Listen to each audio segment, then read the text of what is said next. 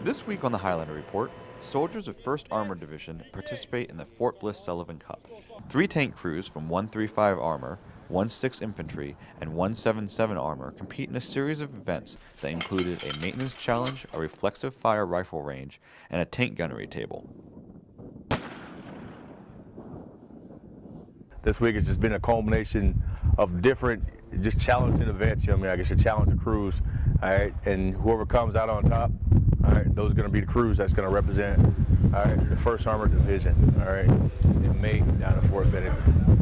The United States Army has the General Sullivan Cup. It was started by General Sullivan to bring back the mechanized fight, to really build the esprit de corps in the armor branch. And what it does, the Sullivan Cup does, is it designates the top tank crew in the United States Army, Marine Corps, and we actually have some international participants in Canada and Australia this year. Just like the Rangers have the best Ranger, I guess, deal going on, we've got the Sullivan Cup. You know, so we go down there, we have a shoot-off. You know, whoever at the end of the week, you know, whoever comes up with, you know, with the highest amount of points, you know, those going to be guys, all right, that's going to win the cup. The winning team from 177 Armor, led by Staff Sergeant Michael Rogers, will go on to Fort Benning, Georgia, to compete in the National Sullivan Cup competition.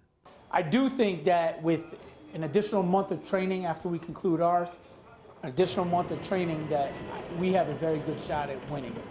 For 41AD and Fort Bliss, I'm Army Sergeant Mike Grimm, and that's your Highlander Report.